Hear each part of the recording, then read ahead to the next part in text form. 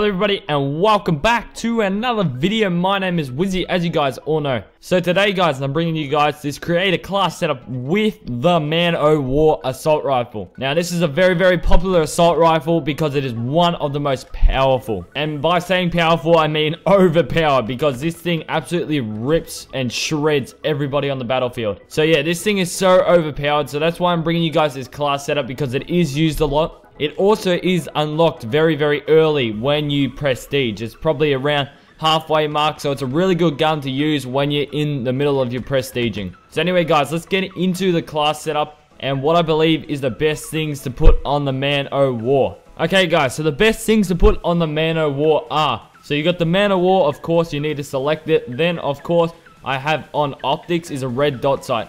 Now the reason why I have a red dot sight on the Man-O-War is because it is a very weird iron sight on the gun.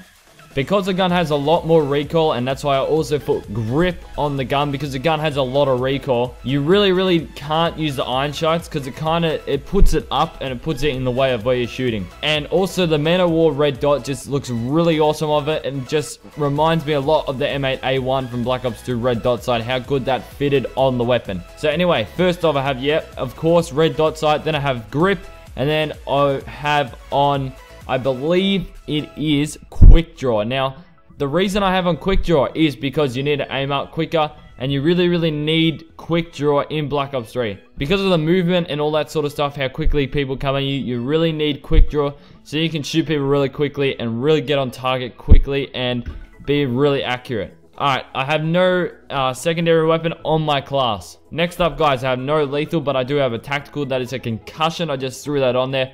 Also helps you out with a lot of gunfights within Black Ops 3. For my perks, I have on Ghost and I have on Blind Eye. Probably the two biggest perks I run within Black Ops 3. The reason why I run these perks a lot is because Ghost just keeps you off UAV spam in Black Ops 3 and keeps you off the minimap at all times when there is a UAV in the air. Blind Eye, because there's so much Black Ops 3 air support and it's just a real pain in the bum when you get air support against you. Blind Eye is an awesome perk, just keeps you out of all the ranges of those air support and you never get killed by them. Next perk, perk 2, I have on fast hands, just kept that the same. It's so you can get your weapon up quicker and also do throw concussions and stuff quicker than you normally would.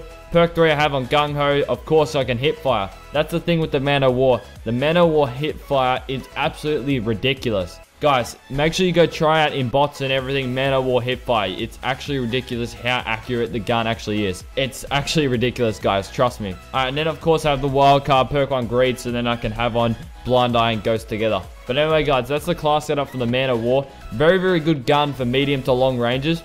Even short range, it does kill pretty quickly, but it's more suited for medium to long. The reason why it is suited to medium and to long is because it has a very weird fire rate.